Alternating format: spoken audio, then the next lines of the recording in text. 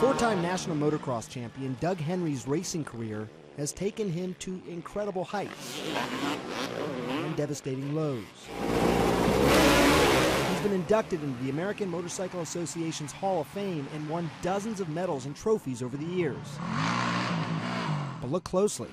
You'll see this bike is modified with a bar and strap that help him stay on. That's because 4 years ago, the unthinkable happened, and he was paralyzed. When I hit the wall between the bike, I was stuck between the bike, it was the end. It was the end for me. It was all over.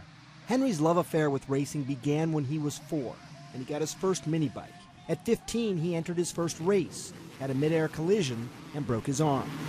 It's amazing how quick things heal, and you forget about the pain, and you remember the excitement.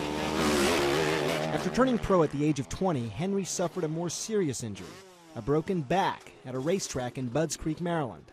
I was in a lot of pain, serious pain, but my toes were wiggling, my hands were moving, so it was just a matter of time, that's all. 2 years later, he was back on the track. There were more injuries, over 200 serious crashes, but he always walked away until March 4th, 2007. Beautiful day in sunny Florida, New Smyrna Speedway, racing Super Moto now. He lost control on a corner during practice. I knew it was over. Everything, just dancing.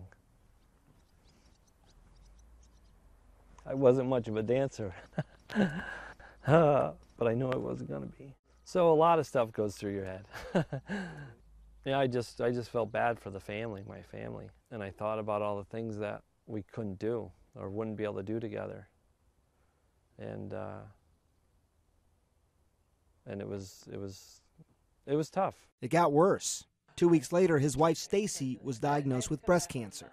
It was pretty much a 1-2 hit right there. But together, they got through it.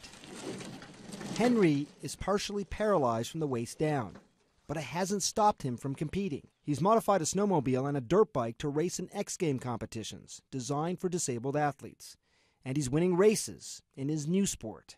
I experience so much when I'm on a motorcycle. It's hard to just put away, especially if I can still do it.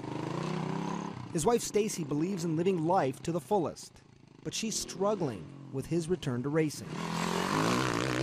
I'm scared now watching him because I feel like he's taken too many chances, I guess, Like, I feel like someone is saying, hey, time to slow down, pal, and he's not slowing down.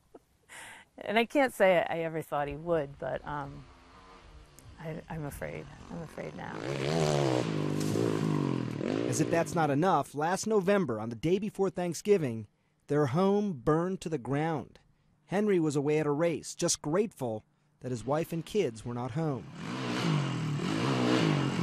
Henry hopes he can motivate others whose lives have suddenly taken a detour and help them get back to doing what they love.